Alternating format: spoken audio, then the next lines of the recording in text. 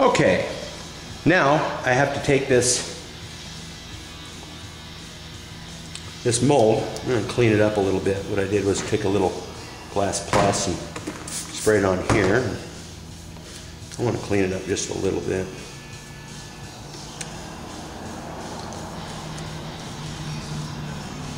If you have a lot of dirt and dust and crap in it, it's going to pick up in your mold. Of course, it doesn't really matter, or in your part that you're gonna cast. Of course, it doesn't really matter.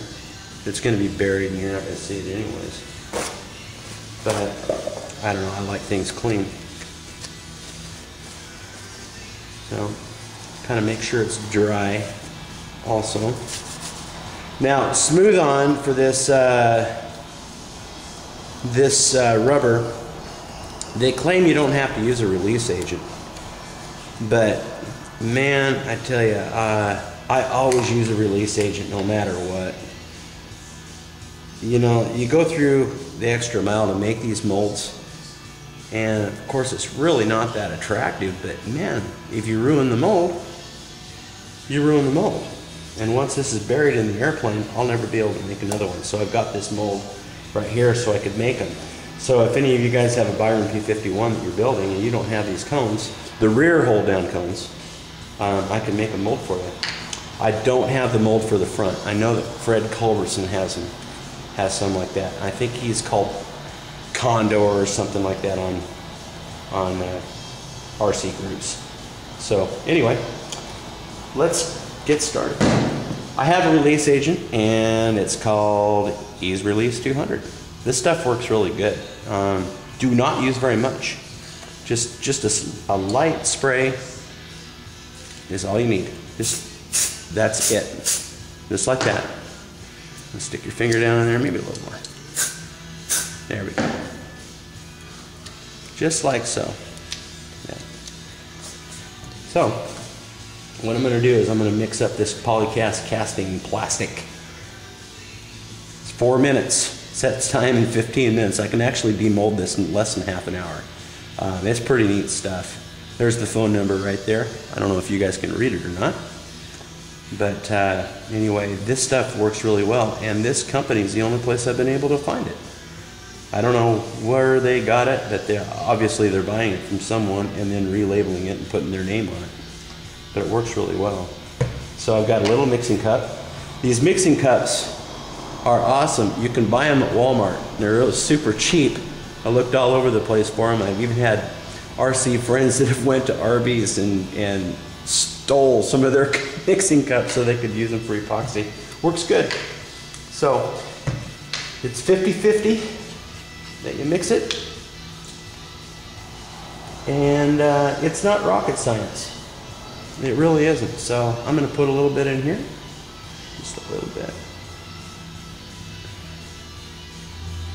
Just enough to cover the bottom.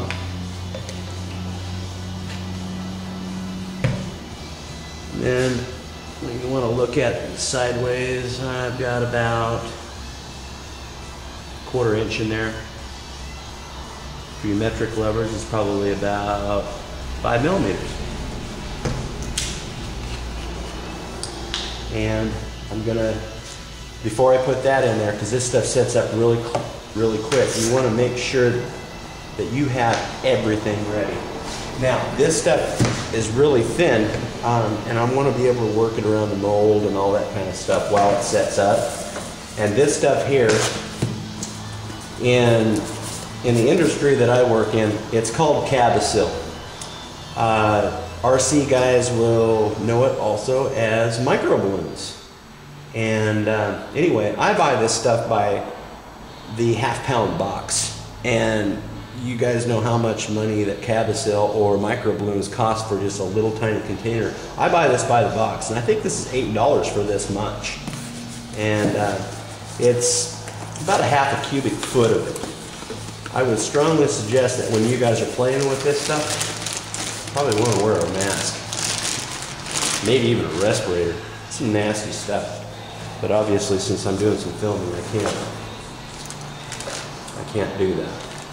So anyway, you want to mix the parts first and then add your thickener. I've found a lot better results over the years that if you mix like even polyester resin or anything like that, mix it first, then add your color. Don't add color to one side and then, because I have problems with it setting up when you do that.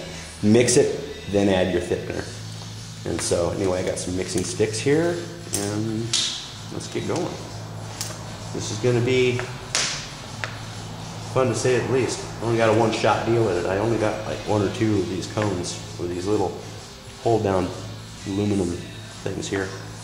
So anyway, get this one here going. I'm just going to put enough in there. It's not rocket science.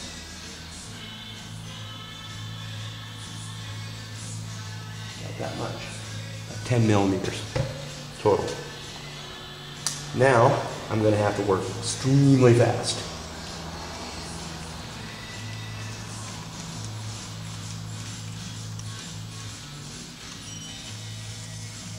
And then it'll turn nice and clear. Pretty amazing stuff.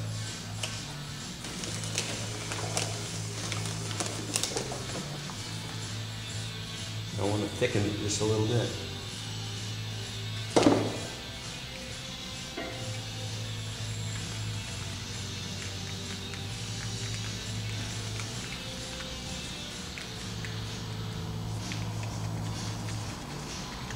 Some nice consistency coming on here.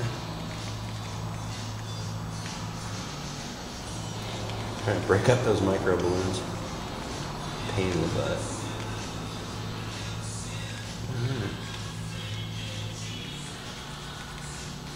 I'm working really quick, but not so quick that my work becomes sloppy.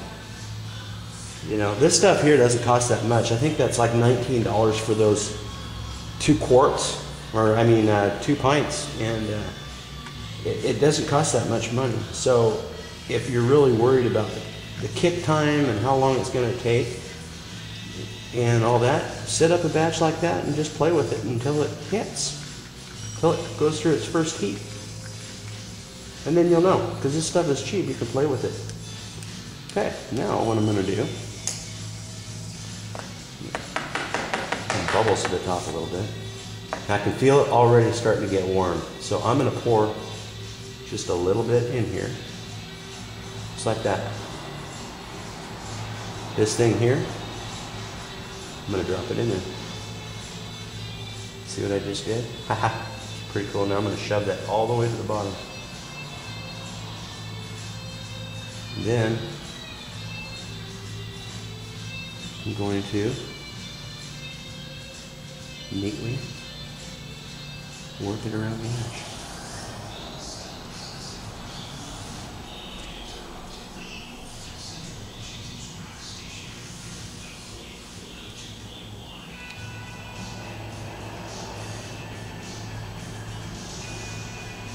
Trying to keep it in the camera for you. Now it's already starting to set up, so it's getting really thick.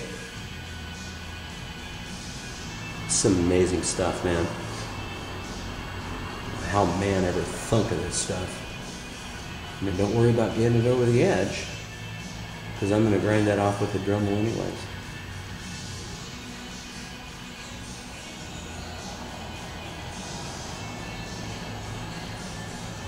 The neat thing about this stuff is that you can actually make anything you want with it.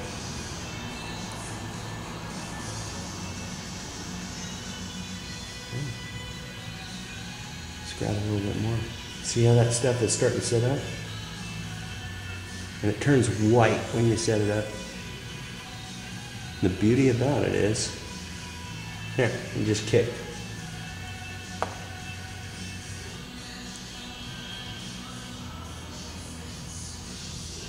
Oh.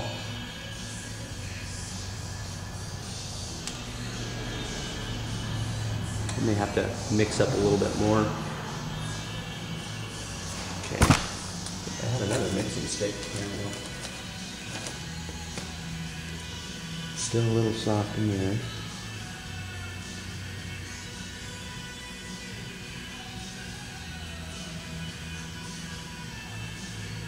You see how fast that stuff kicked off.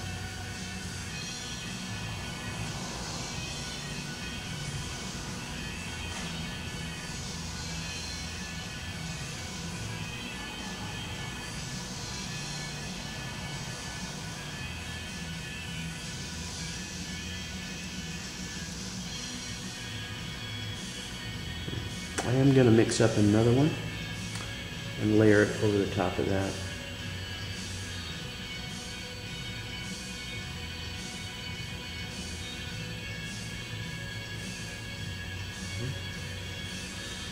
The beauty about this stuff is that you can grind it after it's done. Looks ugly right now, but wait for the finished product. Look at that. See how it turned white? Pretty cool. Okay.